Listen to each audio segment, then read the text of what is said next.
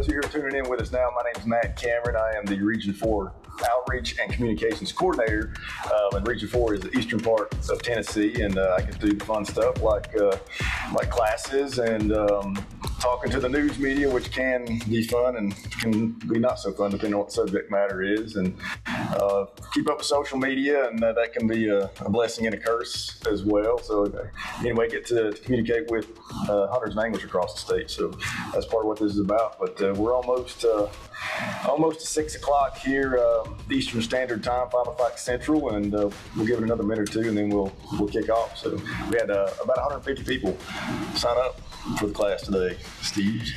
That's a lot of people, especially you're reaching a lot of people is what that says, especially through your media outreach. Because like you had said before, when we first started these, with, the pandemic and how life was going with everybody. I know you've done a couple of these, and you had 40, 50 people the first couple ones, and then it just keeps getting bigger and bigger, which, shows the kind of outreach you're doing, especially not only in Region 4, but for the whole state as well. So, yeah, we got a good crew across the state. Got a lot of knowledgeable people, and we love to network with our hunters and anglers. I mean, Steve here he's a walleye angler. That's how I met him. Was fishing out on Douglas and started spitting snow that day, and we were the only two idiots out there trying to catch walleye.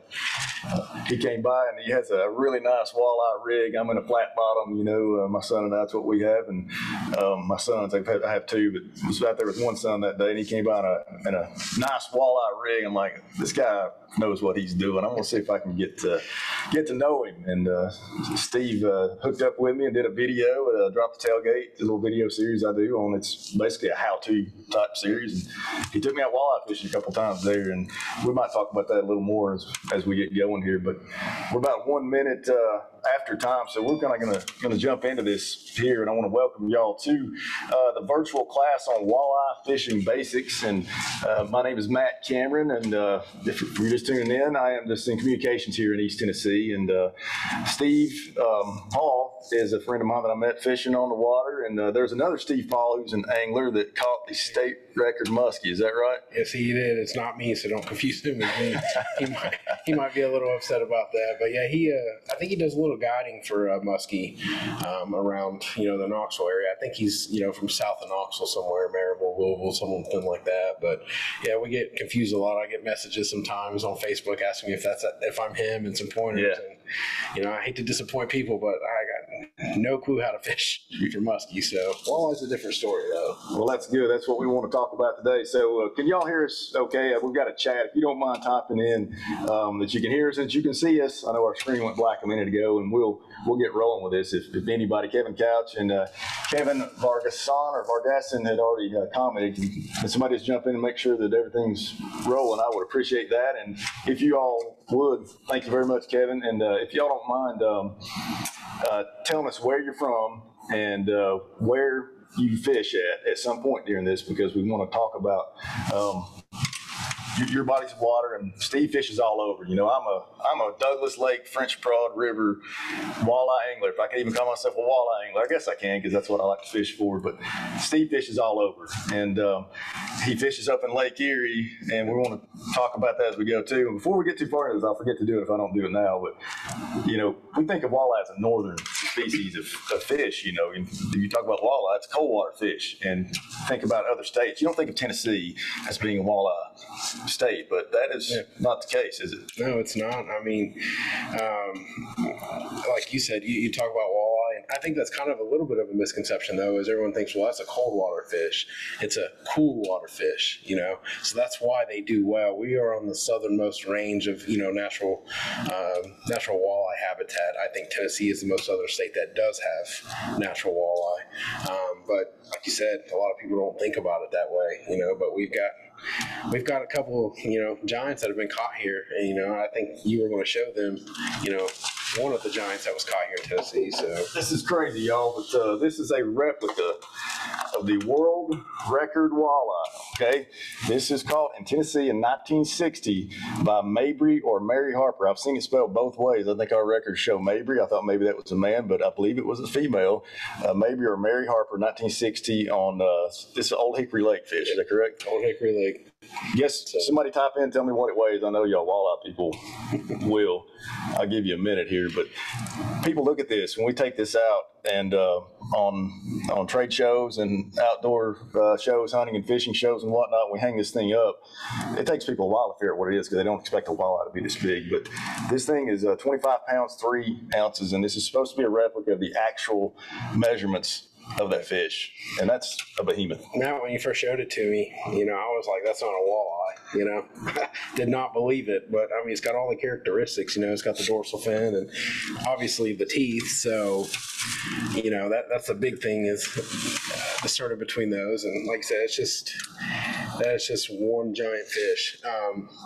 To tell you how, we talk about northern states and how they're walleye states.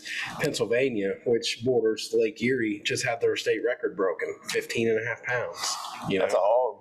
It is, but I mean, that's still 10 pounds, just under 10 pounds less than what, Tennessee holds as the record. So I don't see that getting broken anytime soon.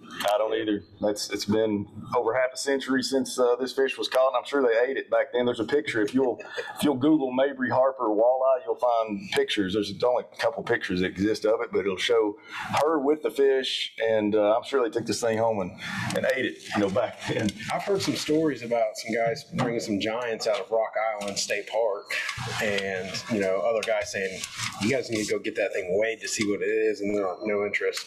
It's going home for supper tonight, and so that's just kind of how it's been. It's more or less, walleye has been a staple of food for Tennesseans versus like a sport fish, as you would say in Ohio, Minnesota, Wisconsin, those northern states. We've got as you can see, I don't know if they can see it above me or not. Just barely. The world record smallmouth above us out of Dale Hollow Lake, it's an amazing walleye fishery as well. Deep lakes, so I guess that's what we're going to talk about today is how to fish these, deep lakes and reservoirs that we have in Tennessee, because they do differ from the northern lakes a lot, because, where I'm fishing at Lake Erie, you're most of the year you're fishing 25, 35 feet lake, portion of the lake. You're really not moving out to that 70, 80, 90 feet of water that we see here on a regular basis. So how do you compensate for that? That's the big thing. Kind of like what we were talking about too is fishing a tournament up at Lake Erie this year.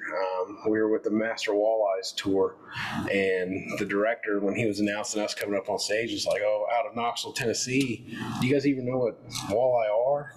Had to remind him, yeah, we know walleye are. The world record's out of there. And he came up afterwards and was like, did not realize that, and so that's kind of where it's a foregone thing, a foregone fish, because we have such great fishery otherwise, smallmouth, largemouth, crappie. Everyone kind of thinks of those warm water fish right here, and they just kind of forget about the walleye. But, there's a lot of bass fishermen that you probably take a bass fisherman and he'll teach his class a lot better than I can, because he probably catches a lot of them. That's where we'll start then. I had somebody message me this week and said, I've always wanted to know how to catch those fish on purpose. Yeah. And a lot of the officers that I work with, I've fished for walleye for a while, but in the summertime, I don't really know how to catch them, other than the spawning run. I'm like, where can I go catch them from walleye? They're like, go bass fishing. You'll probably catch them. So can we start with that? For those of y'all who are just getting into walleye fish or maybe fish for a while, how do you target walleye specifically? Because I don't have the first clue other than during the spawn and run how to target these fish. Well, a lot of your summer fishing, Matt, comes from topwater bites. Fish are chasing, same thing. That's why a lot of bass fishermen are catching them, is because they're fishing the shad spawn. Okay. Right? And so they're fishing at night, under a moon or under complete darkness, and they're just slow rolling topwater baits. And a lot of those, you're catching you're going to catch a lot of smallmouth, you're going to catch walleye. And if you ever hear that, there's a distinct noise a walleye makes when it hits the top of the water. distinct sound. So when you hear that, it may throw you off kind of what actually it is, but typically that's a walleye coming up because they don't bust the water like a smallmouth or a largemouth would. Okay. As they come up, they're, inhaling the water and that bait into their mouth, and it causes, that friction that busts the top of the water causes that sound. So one of the baits, and I'll show you, is a very popular bass bait, but this Zara spook right here. Switching over to this camera here as we keep having issues. So you got the Zara spook here. That color, red head with a white body, is very, very popular. This is an old school bait. Bait, but I mean, decades old. If it ain't broke, don't fix it, right, man? That's the thing. Yeah, that's why this thing's popular. Exactly, because it works. Another one that we use here is the redfin, right? And they come in jointed or they come without joints or anything. And some of them, as you can hear, this one's got rattles, right? And some of them don't have rattles. Dale Hollow better have a rattle, right? If you want to fish Dale Hollow, for whatever reason, they like having that sound, that rattle. There you go. Dale Hollow fisherman. Go to North rattle Lake. baits. Okay. You better not have a rattle. Really? Yep. You catch more on any baits that don't have any sound to them at all. They're just breaking through the water. I don't know why, but it's just, you fish a ton of different baits throughout the night, and you'll kind of do that. But also, when we're looking at summertime fishing as well, we talk about our deep lakes. You go out to what Norris is at the deepest point, 200 something feet. It's a deep, cold lake. But we have a thermocline that sets up throughout the summertime. Right. Very few fish can survive below that thermocline. So what you want to do is turn up your sensitivity on your graph if you're on a boat, and you'll be able to see that thermocline on your graph where it starts. And that's where you want to start. Explain what the thermocline is. Basically, the thermocline is a point of the water that no more oxygen is underneath that. The plants and the vegetation that are underneath that water have used up all that oxygen, and light isn't able to penetrate any further below that. So there is no more oxygen, and there's a huge difference in temperature. And that's why you see it actually show up on your graph, is because it may be 55 degrees at the thermocline, where above the water you're at 72, 73, 74 degrees. So having that dissolved oxygen, not having the dissolved oxygen, is what keeps those fish above it. Now you go up to Watauga, even down at Dale Hollow, and you start fishing some of the trout that they have. Those fish will stay below that thermocline. They can survive in that very low oxygen water, and they do well in it because it's cold. But the walleye, the bass, they typically like to stay right above that, and that's kind of what I use as my ceiling, or as my floor, right? Okay. And this is for daytime fishing. And what we are when we're daytime fishing for walleye during the summer, I love to pull spoons. And when people think of spoons, they're thinking of jigging spoons. I'm thinking more of a trolling spoon. And it's a salmon, it got its popularity fishing salmon, right? And then, but they noticed up north that they were catching a lot of walleye while they were fishing salmon, or fishing for salmon. So it's caught on, and I like to use them. If you see, this is a stinger spoon.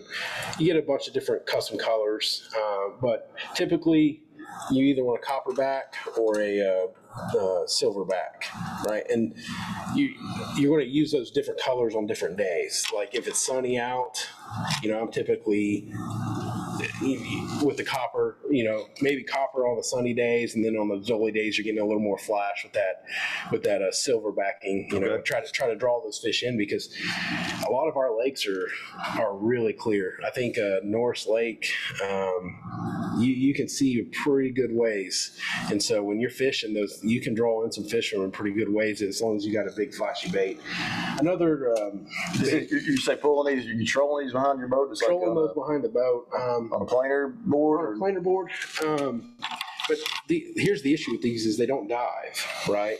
So we have to get them down. And whether we're using a dipsy diver or a a tadpole weight, or we're even just running a 2-ounce inline weight and just snap these down. I use an app called Precision Trolling, and what they have done is they have gone through and calculated what depths everything and what speeds a lot of baits and weights and everything else run. And so that gives you an idea. If you're marking fish at that 25 foot mark or 25 foot depth, and you're fishing at 15 feet, or you don't know where you're fishing, then you're not really fishing for the fish. You know what I'm saying? You're not targeting. Kind of guessing. You're kind of guessing. Yeah. So that's why I use line counters. Right. I calibrate my reels every spring. I'm going to start calibrating my reels here soon, because the trolling season is kind of going out right now, but that we're getting into that jigging season now. But then when we start trolling again, I'm going to recalibrate my reels. Everything's going to be kind of fine tuned. That way I know if I'm marking fish at 25 feet, I know I'm putting the baits right in front of their face, and the big thing is always fish above the fish though. Never try to fish below, because walleyes, their eyes kind of sit on top of their head a little bit so they can look up. And they're a predator fish. So that's what you always want to fish above them, never below them. Great information. And Precision Trolling, if y'all are into technology and apps and stuff, pick that one up. I got that one last year after I fished with you. Get it on your smartphone, and you can pull up, put in your specific bait, and it'll tell you how deep it'll run and how much line you got to let out and all that kind of stuff. And once again, line counter reels are important for trolling. I picked up a couple of Okuma, I think Magna Pro line counter reels last year after I fished with you, and they're very affordable. And I found some good. I think they're from Daiwa trolling rods. I think they're only $50 a piece, 8 foot 6 inch telescoping. You don't have to break the bank to get a decent trolling rig. And you don't need a lot either. If you're fishing walleye, our state, the daily limit is typically 5 fish, 15 inches, 18 in some parts of the state. But you can pick up 2 or 3 rods, and you can get the combo set from your local outfitter, wherever that is, and you can get it for less than $80 typically.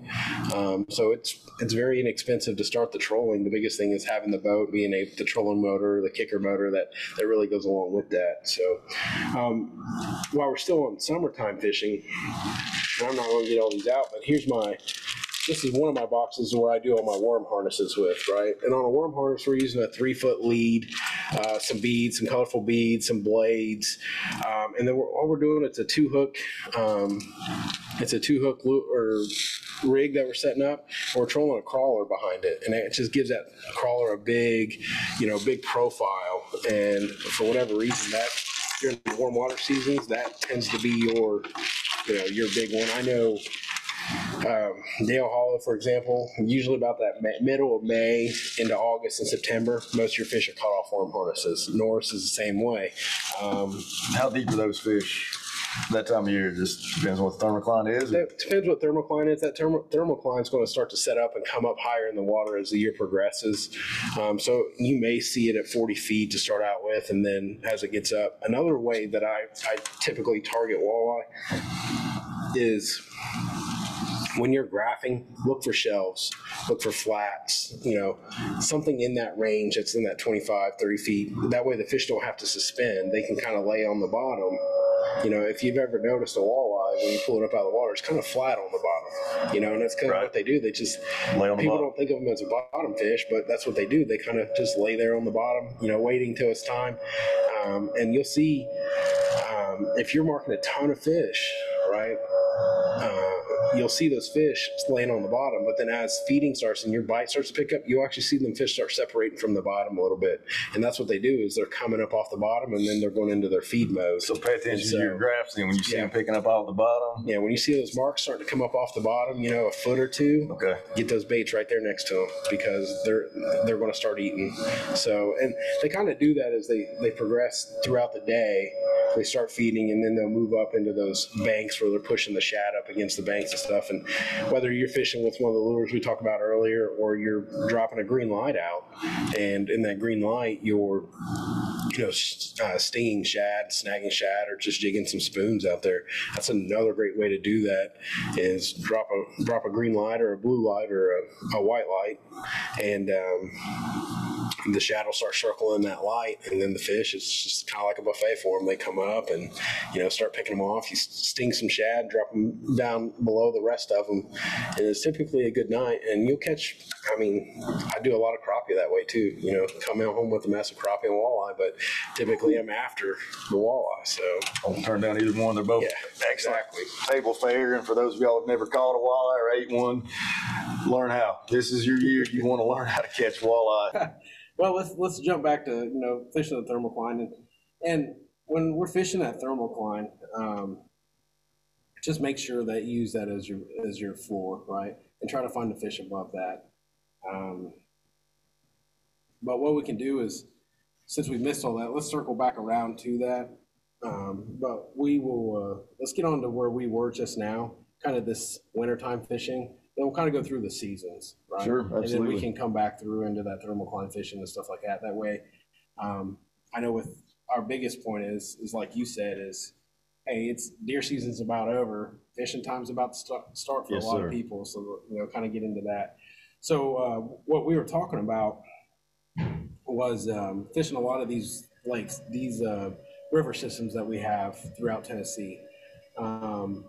With the spawn coming up, the fish are going to spawn, that 45 to 48 degree temperature range, right? It's going to come down as the water starts to climb back up. They're going to start looking for the spawning areas. The river systems we have, and that's where a lot of those walleye migrate up the river systems, and they kind of congregate up there in the schools and such, and they are spawning in those 1 to 3 to 4 foot of water, right? But they're staging until they get up there. So that's what we were talking about was how are we catching fish right now, right?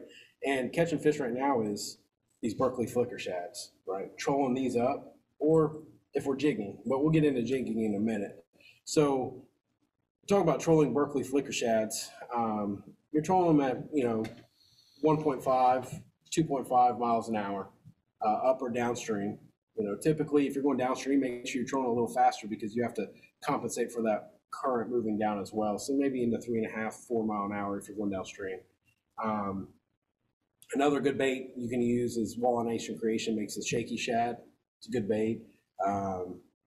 There's a lot of them out there, but the reason these are so popular is these kind of mimic our threadfin, which is a huge food source for these walleye, right? And that's why they do a good job of doing of working there. With these colors we had talked about, fire tiger, purple tiger, anything that's kind of a chartreuse, an orange, a purple, so on and so forth, is what really, catches a lot of the fish. Fishing below these dams on the Tennessee River, you take example, the French Broad. There really is no where you can get to on the French Broad may not be where the fish are stopping, right? They can get it a little bit further. Obviously, we have landmarks that stop us from getting up there. But let's move down the French Broad, right, to the Douglas Dam or the Fort Loudon Dam, the Watts Bar Dam, right? Those are man-made barriers. The fish can't get any further up those. So start using those areas as your stopping point for where, you're fishing. Start fishing there and just kind of move down the river a little bit, because those fish are starting to move up to migrate now. And so you'll find them within a couple miles of the dam. I'd be surprised, A lot of the dams, though, as well, they hold fish all year long. So you're probably catching those resident fish as well as the fish that are starting to migrate up the river as well. What I've seen with walleye fishing is if you get in the general area, you can kind of watch and see where the boats are and take it from there. So it's not super rocket science. It's just you got to be in that general vicinity and watch and learn. Watch what the other guys are doing. If they're catching them trolling, try trolling. If they're catching them jigging, go to jigging. And you can kind of get out there and rub elbows with them. And it's a very social type fishing, in general. People don't seem to. I've met some people that typically do not like to talk when it comes to walleye fishing, right? Because walleye fishing in Tennessee is a secret. No one wants to let the cat out of the bag, and I understand.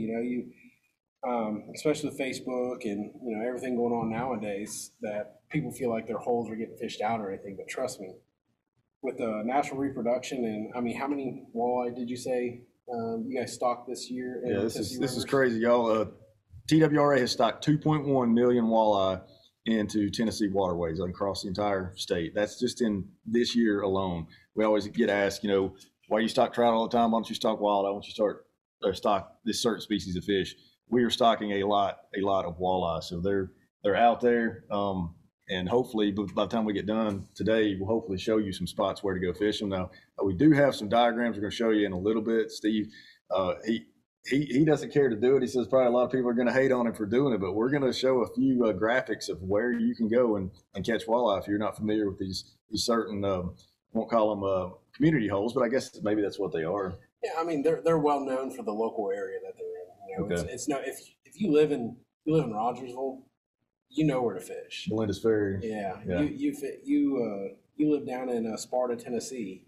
You know Rock Island is where to fish. Okay.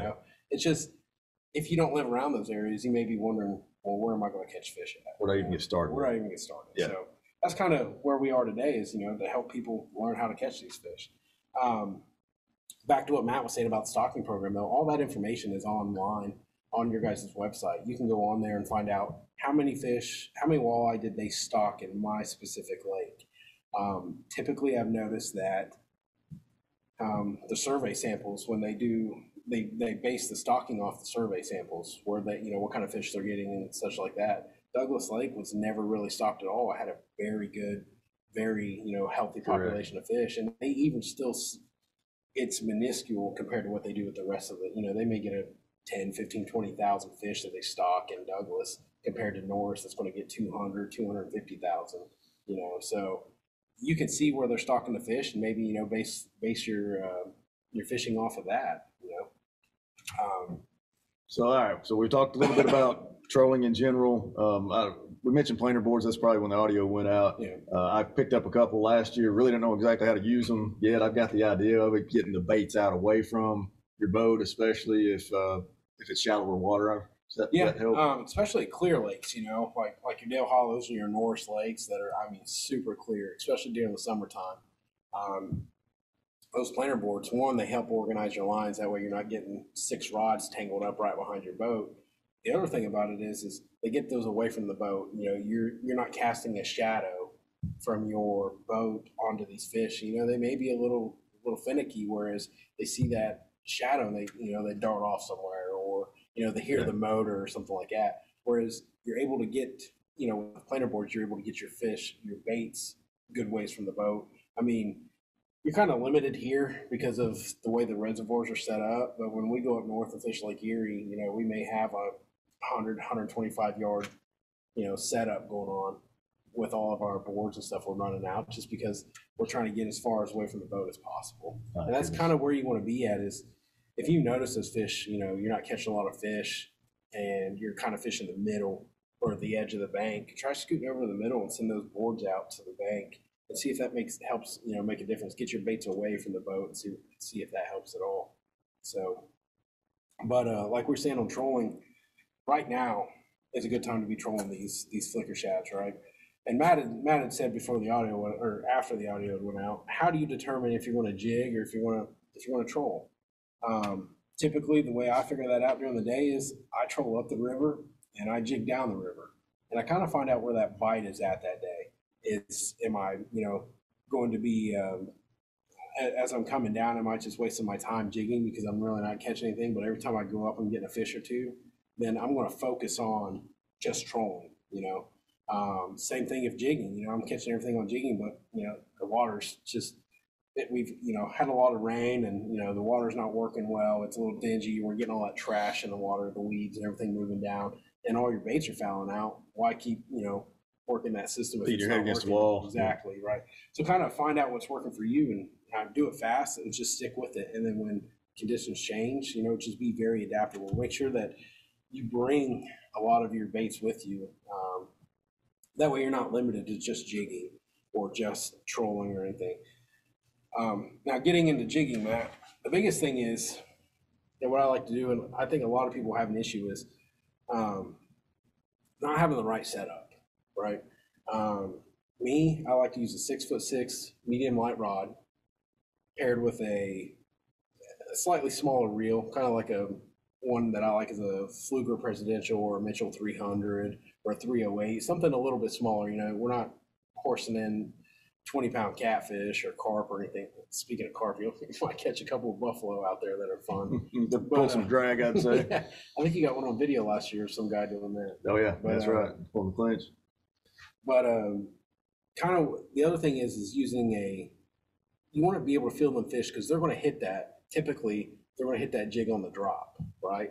And so if you don't have a sensitive line such as a braid or a fluorocarbon, you may miss those because mono tends to stretch a little more. So what I do is I run 30-pound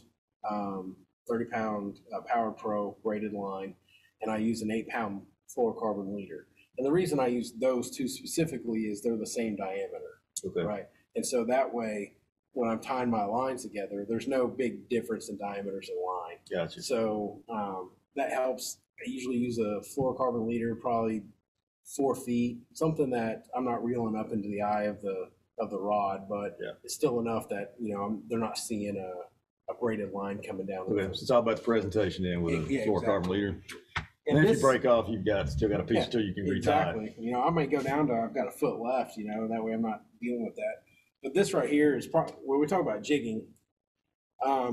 This is what everyone uses right here. It's called a hair jig. A lot of guys here in East Tennessee, they make them. It's just a lead jig with a hook.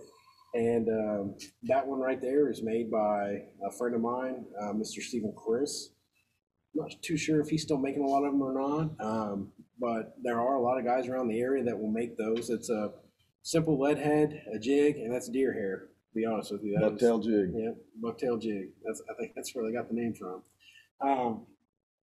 But you can also order them, online. If you search a lot of places up north, you can probably get them pretty good if you don't have anybody around here. I've noticed that kind of, the Bass Pro or the areas around here, if you go to like the little bait shops around, they typically have them. But if you're trying to go to like, Bass Pro or Academy or something like that that's in the area, they typically don't carry that kind of stuff because of the area we're in. Those box stores are really more towards bass fishing or crappie or panfish here. Unfortunately, right? Yep. Unfortunately, we're trying to change that, but it's going to be a process. So, honestly, and I haven't pitched this yet, but you can go on Facebook. I run a Facebook page called Tennessee Walleye Fishing. There's a lot of guys who make those and will sell those on the page, right? And so you can get in touch with them, get colors, variation of everything there. Now, one thing that's really come along, and we don't see down here, Matt, is ice, right? Ice fishing. You're never going to see the river over here freeze over. It might freeze over, but you're not really going to fish it. Exactly, right? So up north, they started noticing that when the water got cold and ice was off, they started still using ice fishing jigs, right? And that's kind of where I'm at with these two, and done really well. Typically I jig 2 rods. I'll jig one of these, and I'll jig a bucktail jig, right? And usually I do pretty well off of these. But this is Walleye Nation Creations Rip and Wrap, right? It's a 7/8 ounce jig, and the reason I believe those with these jigs, you're not causing a lot of action, which is up and down, and you're letting it pound the bottom. And those fish are seeing that, they're coming around, they're hearing that, and taking a look at it. With those, you can really work some action into them. The darting, really mimic a dying fish, right? And I think that's really why those fish tend to key in on those a little bit better. I know you said you haven't really had a lot of luck with them. I've only fished them a couple times. Yeah. And it may not be the same for everybody. You may not like them, but I typically like them. Here's Rappel's Jig and Wrap. It's kind of the same. I think they were one of the first ones to kind of get into that. One thing I don't like about them, I do and I don't like, is they got that front hook on there, so it tends to get snagged up a little bit more. But also you can put a minnow head on it, right? And that some days, typically these jigs are fished with a tipped minnow, right? Other days they're fished bare. Again, just variety. You may not catch any with a minnow. It may all come off of a bare jig. You may not catch a fish on a hair jig and just go to a straight plain jig with a minnow on it. There's days that does better than everybody else. If you're out on the water and everyone's catching fish but you, obviously something's not right, right? So move around, give different presentations, talk to the guys. Typically a lot of guys will help you out. Some guys they'll kind of just look at you and they'll steer you in the wrong direction. But most of the guys here in Tennessee, they typically they're wanting to help out because you know what, they were where you were one day, way back when. Absolutely. And so typically that's generally you find nice people around here. So for the most part, and let's talk about what I do like about these two is that back hook. Can't tell you how many times, and I've been walleye fishing maybe seriously for 10 or 12 years, walleye and sauger fishing, and that's primarily what I would fish, tipped with a minnow. But I can't tell you how many times you get one up and just that the tail of the minnow's been ripped off, or the whole minnow's ripped off, where they're short striking them. You know how to fix that, right, Matt? Stingers? Stinger hook. Tell them what a stinger is. Stinger hook is typically a 6 or an 8, number 6 or number 8. Treble hook that's tied on a little leader, and when it hangs out probably an inch and a half, 2 inches behind there. I usually run it through the tail of the minnow, just kind of keep it so it's just not wildly flailing around. It's stuck there, right? So when that fish does come up, it just grabs the tail, because the walleyes are known to short strike a lot. They typically hit their baits, let them die, and then pick them up again. Whereas, so when they grab that tail, just kind of short strike it, they're grabbing your stinger hook, And there's been a lot of days where catch a lot of fish on stinger hooks. Probably with stinger hooks, going to need to check out a lot of the local areas. I know I probably should they should pay me once I name their name, but I know Tom's up in Morristown. If you're around the Morristown area, they have a lot of stinger hooks, I know that because usually I make my own, but in a pinch, I'll swing in up there if I'm fishing Cherokee or Douglas or something like that and grab a few, But a lot of your local bait shops that are specifically, they know what the fishermen are coming in for the season. They typically stock that in there. So get some stinger hooks, add them to your jigs, and you're probably going to catch a lot more fish. Now, Matt, we've been talking about boat fishing, right? And maybe a lot of these guys, the reason they're tuning in is because they don't have a boat, right? Mm-hmm. And they want to fish there on the bank, right? I was there for a long time myself, right? The best places to fish right now for these is we've got a lot of river access areas up on 25 on the Clinch River, 25E, or it's 25E, right? Correct. You can access a lot of that area all the way, and then you can access it from coming down. There's a little road there that has the boat ramp off, the TWRA boat ramp. You can access that whole riverbank there, and it's a really good place to fish. There, Beach Creek, is it? Yeah, Beach Grove. Is it Beach Grove? Beach Grove, okay. Yeah. Around Beach Grove, same thing, Earl's Holler. I see a lot of guys lined up around the banks around there. But honestly, probably the best place would be below the dam systems we have. I know a lot of guys, they're fishing below Douglas or Fort Loudon or Watts Bar Dam. I see a lot of them lined up against the banks and stuff like that, and they do pretty good. Mm-hmm.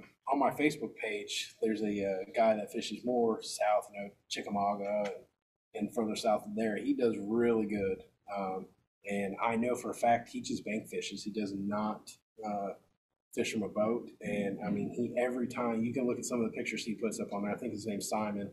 And he really puts a hurt into the walleye below the dam systems. And so, and typically what he's using is just a 3/8 ounce jig head with a curly tail grub on it, a wide or a short truce or something like that, just ticking it against the bottom. Same thing. I like when I do that, because I do that. I've gone down below the Mountain Hill Dam, do pretty good down there, and same setup, 6'6" rod, some braided line, fluorocarbon leader, and be able to do it that way. A lot of those guys down below the dams, though, they fish at night as well.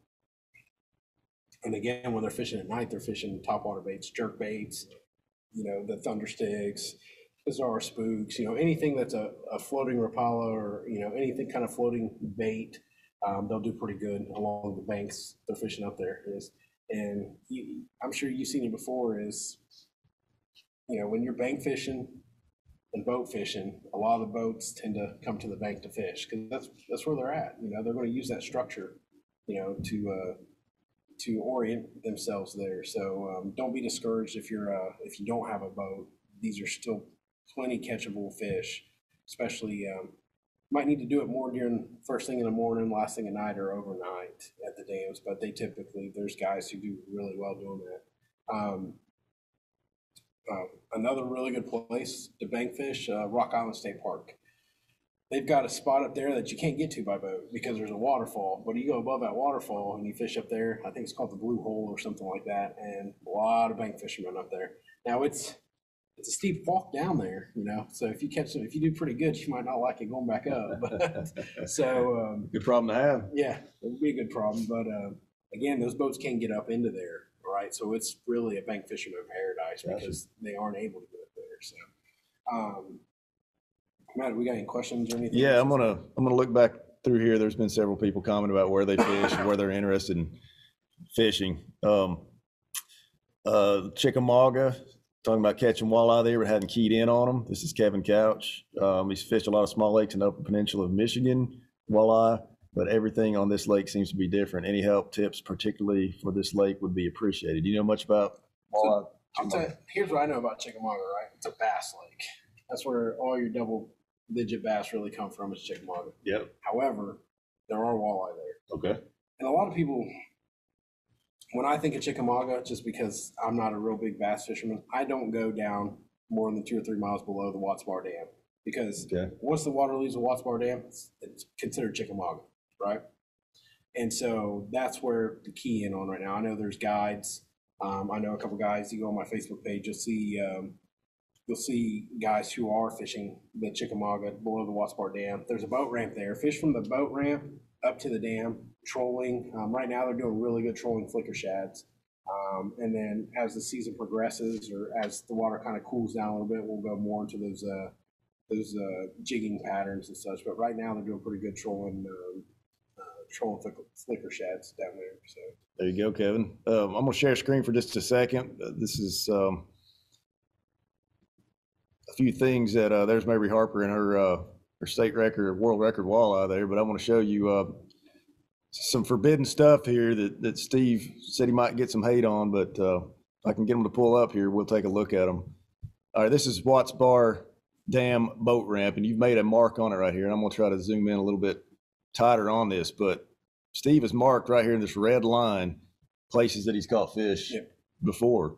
Kind of go down to that outlet from the nuclear plant there. There's a water outlet.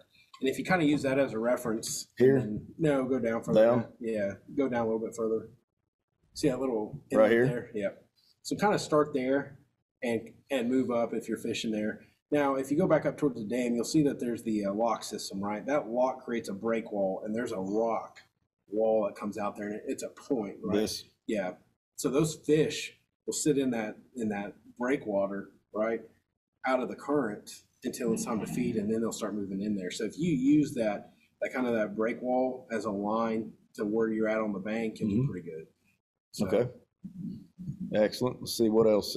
You've got another one, I think, for Watts Bar, if I'm not mistaken. Yeah, Watts Bar below the Fort Loudon Dam. That'd be this one right here. Yeah, same thing there. When you go down below that dam there, you can see that break wall coming off the dam right over here. Yeah, and there's a little hole there if you're on your graph, and that hole, those fish sit in that hole kind of out of the current. And as they go to feed and stuff, they'll start moving in the current. But you jig that little break wall there, you do pretty good. Trolling's pretty good still up through the dam.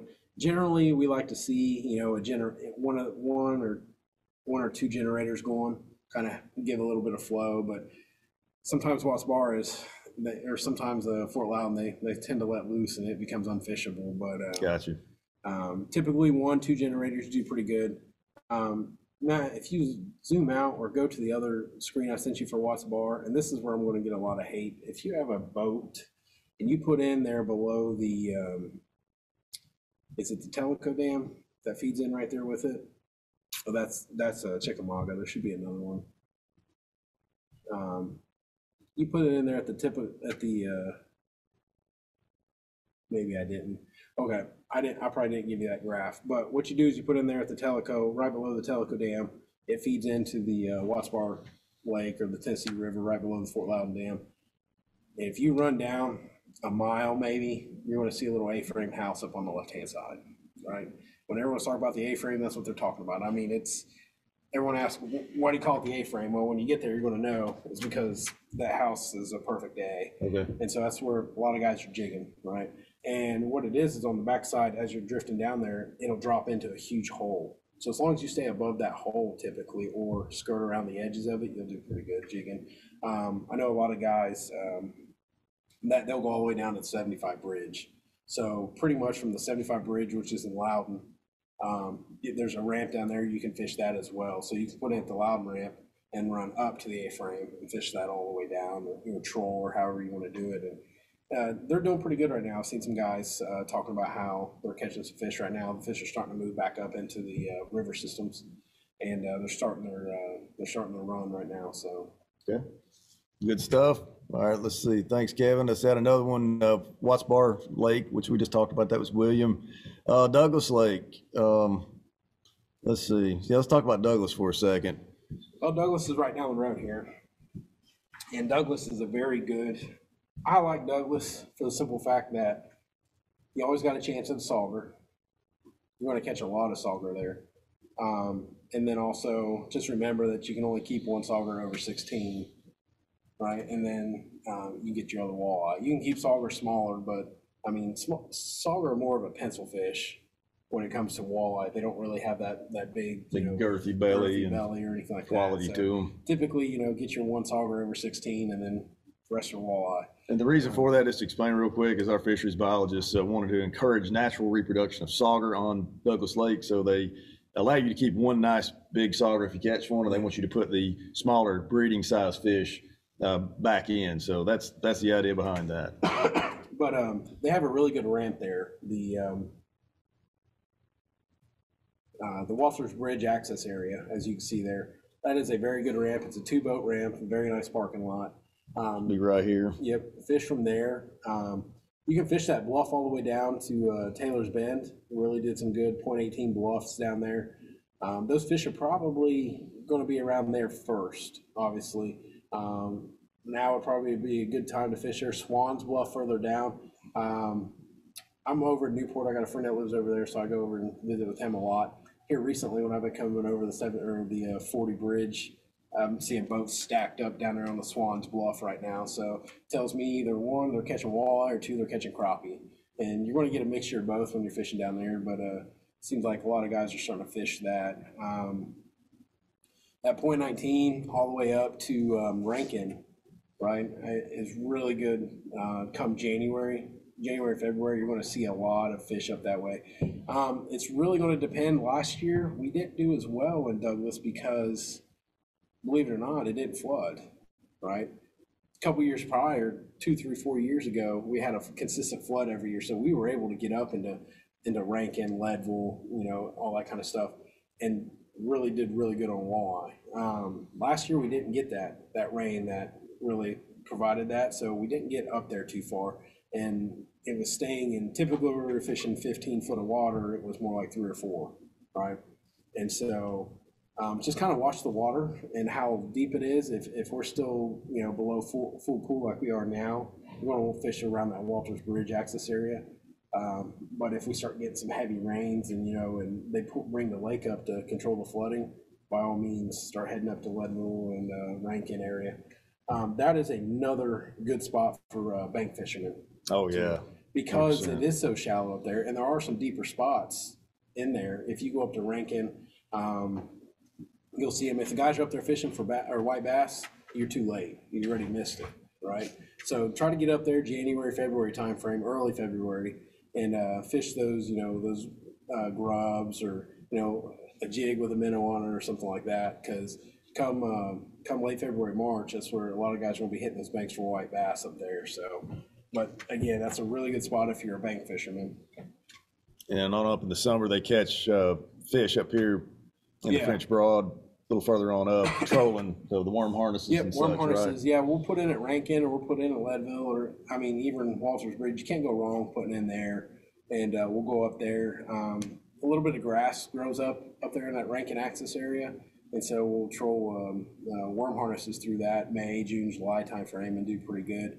I guess that's kind of a misconception because these fish, right, they start to migrate up the river, but not all of them leave. And the other part of it is after the spawn happens, typically we start to, TWRA or TVA typically starts putting water into the reservoirs, holding water back. So those areas that were 3, 4, or 5 feet deep are now going to be 6, 7, 8, 10, 15 foot deep. And so those fish are going to kind of stay in that area. I've noticed that around they start dropping the lakes in September around Labor Day. That's when a lot of those fish start to move down the rivers. Is they follow that as the water gets dropped, they kind of follow along with that, and then they turn right back around in December.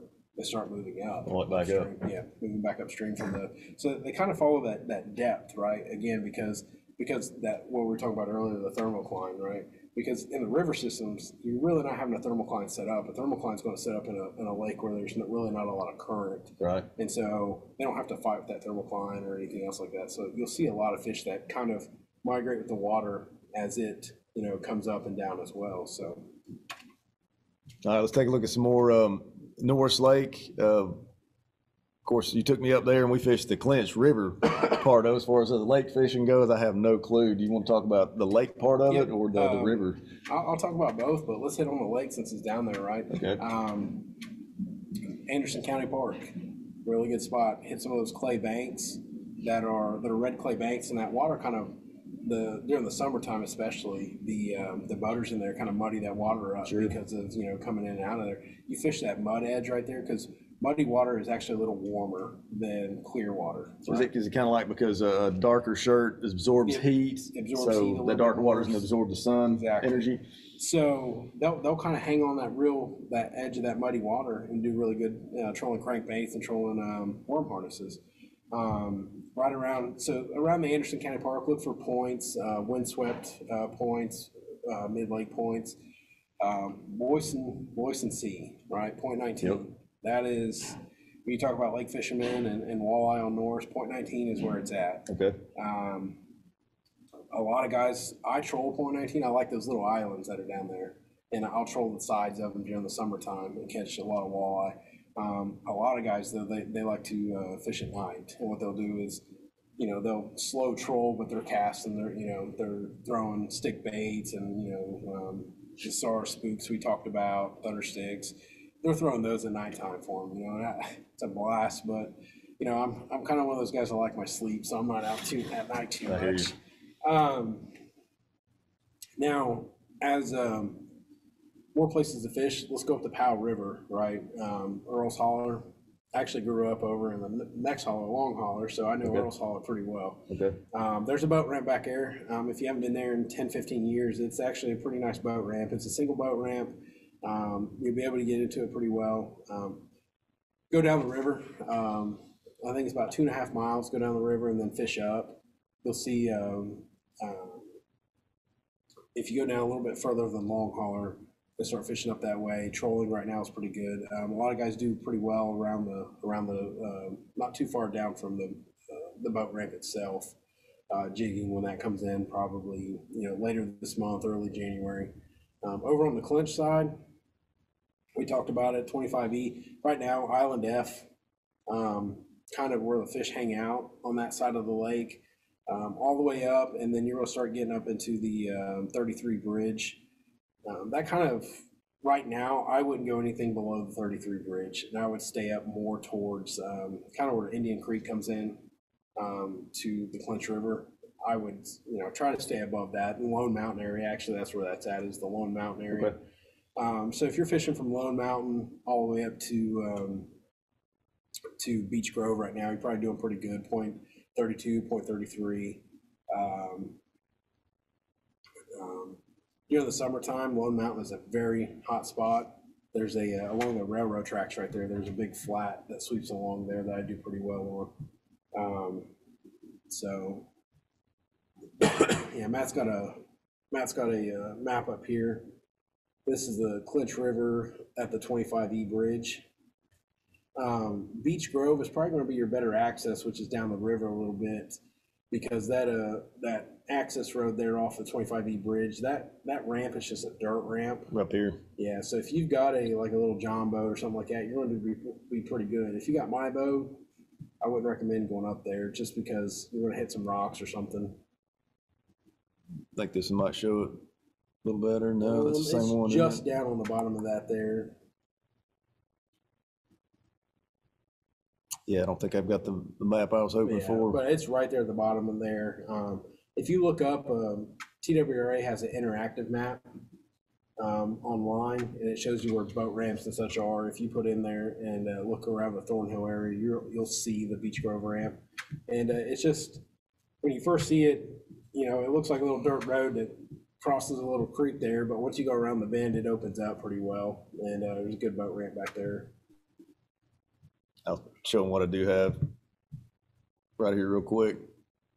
Oh, thought I had this up for y'all. I apologize. This is a little boat ramp he's talking about right there. If you got a John boat, you're pretty good putting in right here, and you can navigate up and down through here.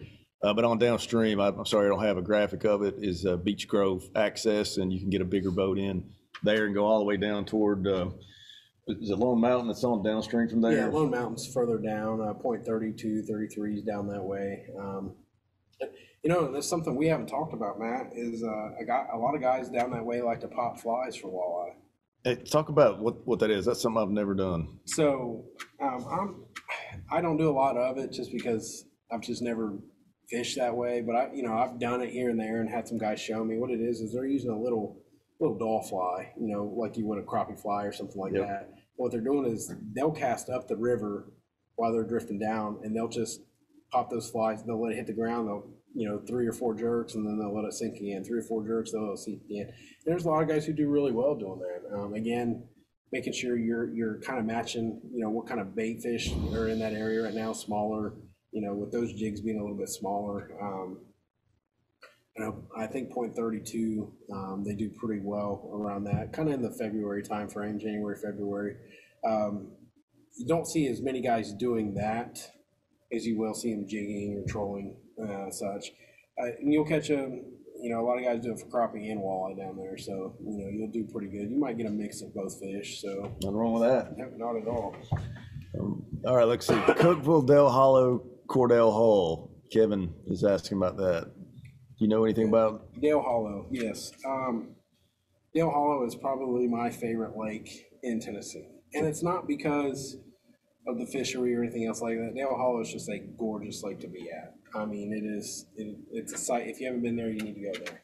Now, when we're fishing walleye right now, it's tough. You need downriggers if you're going to fish the lake.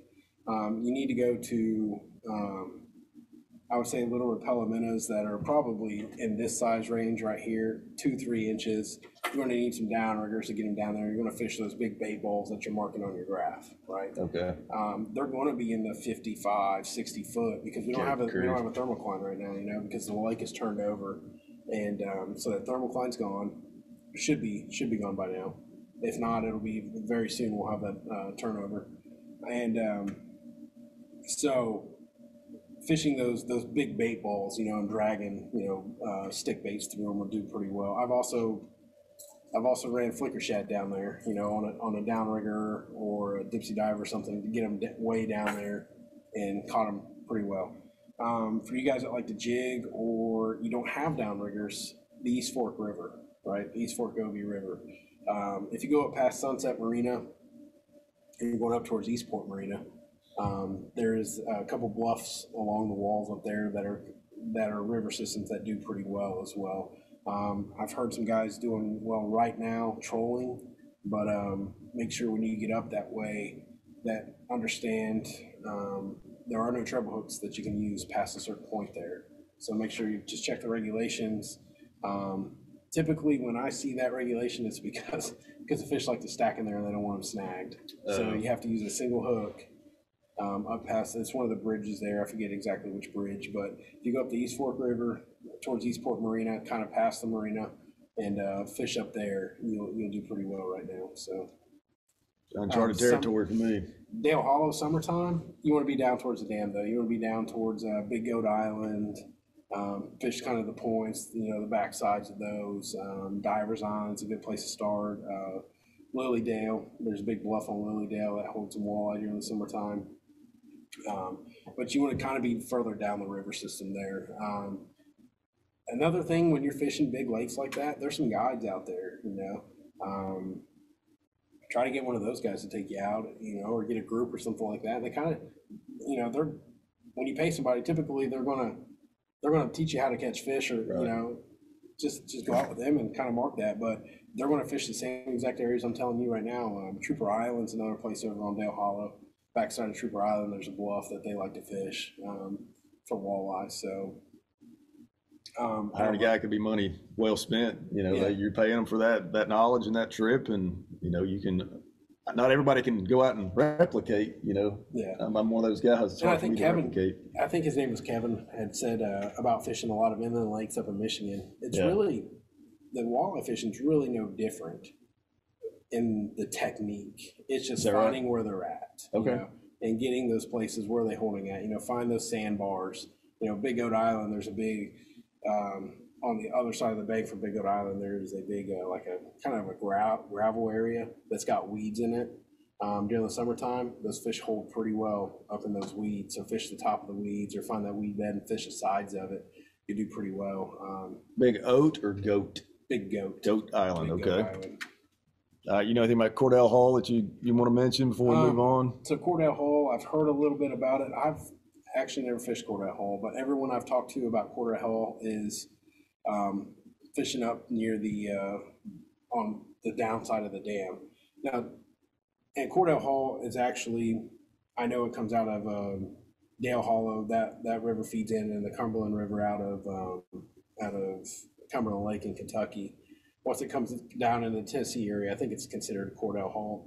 But a lot of those guys are fishing kind of around the if you give me a minute, I'll be able to remember it. But there's a boat ramp there, right around, right off of 40 in the Monterey area that does pretty well. Again, a lot of those guys, I don't fish over that way, but if you go onto like the Facebook page or something like that, there's a lot of guys over there. I think Melvin fishes over there a lot, and he's pretty good, and doesn't hide knowledge or anything like that. So he's got a pretty good area that he'll help people out and stuff. So again, don't be afraid to jump on there and ask some questions. There's people from all over the state that'll help out with that. So Yeah. Well, I don't want to dwell too much on any one place, but they're throwing a few more out here if you don't mind talking about them. yeah, absolutely. Yeah, see Becky Bowling, Matt Bowling talked about Norris Lake and Clinch River, which you went over. David Dawson's asking about Maryville, Fort Loudon. Fort Loudon, that we didn't hit on Fort Loudon. We didn't. No. Especially So we upper talked about end. the dam, right? But Correct. below the dam's technically Watts Bar. So above the Right. dam, right? Where are we going to fish above the dam? The only place I know is at the Forks of the River Forks up there, of the the river, spawning man. run. Forks of the River. So, where Idjam's Nature Center is. Iams? Forks, yeah, is Iams. Sorry. Yep. That's how everybody calls it That's that. that East Tennessee literature there. Iams Nature Center on the backside of that. Forks of the River there where the Holston and the French Broad come together. Very good fishing there. Again, some sauger, some walleye. How far up from the Forks right there do you fish on either river? I typically don't go above the forks. Okay. I know some guys who do. I'm just not big on it. It starts to get shallow in some places up there, so I'm not having your graphs only go so far, especially on these river systems. They may not be too accurate based on where the water is. Sure. I know there's a water offset, but if they drop 5 feet down at the dam, they probably didn't drop 5 feet at the top of the water. Sure. Makes sense. Same But, techniques right through there. Yeah, and if you're fishing that area, there's a boat ramp downtown Knoxville. Right under, I think it's maybe the Gay Street or South Knoxville Bridge. South Knoxville Yep. Bridge. Yeah, I think it's Nedbeck Water Park. Is what it's called now. Yeah. There's a boat Right right there. Right upstream. Put your boat in there and run upstream. It's not a far run at all, and do pretty good that way. Excellent. Yeah, Kevin Harmon's talking about walleye fishing Minnesota, Canada, Green Bay. You've not figured out Tennessee, live near Watts Bar. Okay, I think we talked about those. Cherokee Lake, which we went over there. Yep, Melinda's Ferry. So I had all the way a- up to the I had a graphic for Melinda's Ferry, but I don't know what I've done with it. Let's see. This is when we went dead and everybody's slamming us, rightfully so. We're sorry I didn't pick up on that sooner. We got very caught up. Talking about the blue hole there. Blue hole up there on Rock Island State Park. So kind of near Sparta, Tennessee. It's part of Center Hill Lake. Okay. That's another one, Center Hill Lake. A lot of people don't consider Center Hill being part of that, but there are some good fishing in Center Hill. It's probably not as good as it used to be. That's what a lot of the locals say, but if you hang around Big Island, I think that's what it's called, down by Hurricane Marina, just up from there.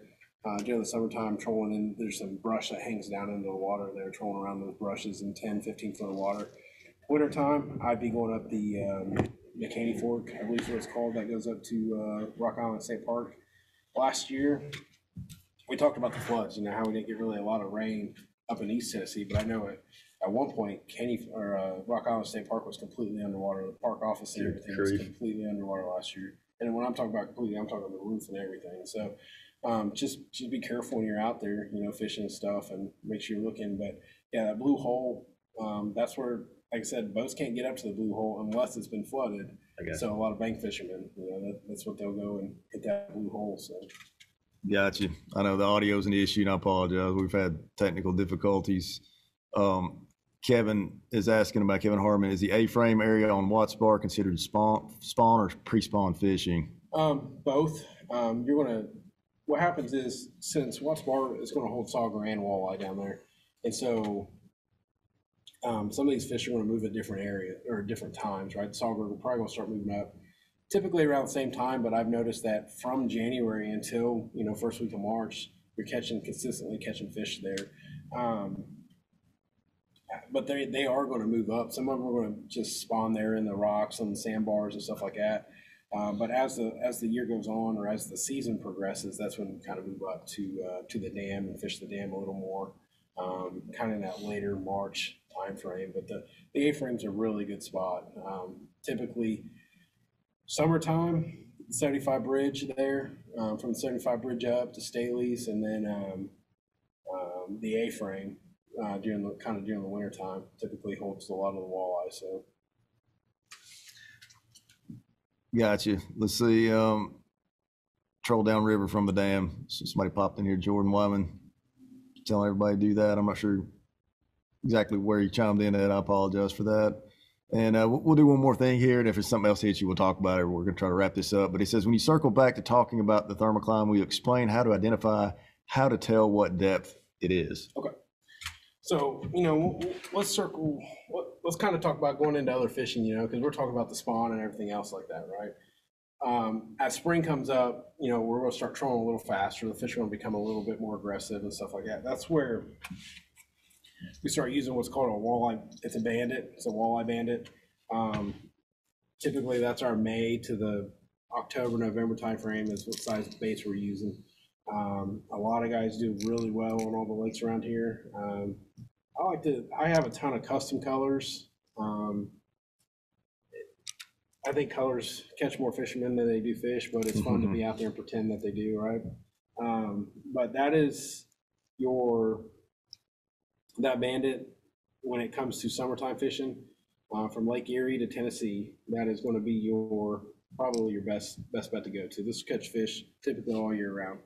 So when we start talking into fishing summertime and fishing these baits and stuff, we're looking at our depths, right, in the thermocline. And like we had talked about, and I'm not sure if this is before or after, but just a brief synopsis of what the thermocline is. It is where there's no more dissolved oxygen or very little dissolved oxygen below that level. The plants and everything that live below that area have used all of that. The light's not able to penetrate. And so what that causes is it causes a temperature difference, and that's what you can see on your graph.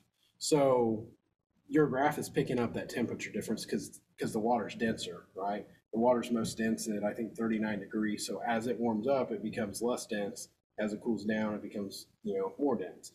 And so you may have a 20-degree difference 2 feet below the thermocline as far as 2 feet above the thermocline, right?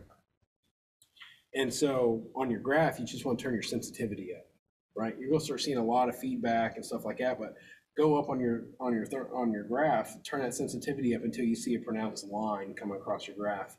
It's usually going to be in that 35, 30, 25, anywhere in that area. That's where that is going to set up at. And when you see that pronounced line going across the water, you know that that's the thermocline, right? That's your temperature change, your water density.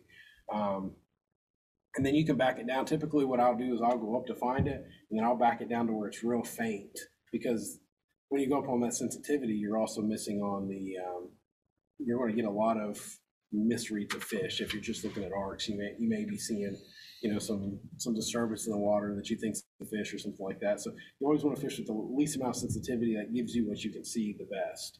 And so barely turn it down to where you barely see that thermocline, but you're able to still recognize fish. Again, use that thermocline as your floor, right? A lot of walleye, they may be right at the thermocline, but they're not going to go below it. So find your fish that are, hanging off there. We talked about fishing flats, kind of in that, if the thermocline's set up at 25 feet, pull out a graph or a map or a contour map of the lake and try to find those flats and those, sandbars and everything else that's in that 25-foot range, and kind of target those. Those fish are going to lay on the bottom. That's why they're kind of flat on the bottom. They tend to like to lay down there. So again, use your graph, find that thermocline, and then fish from there up.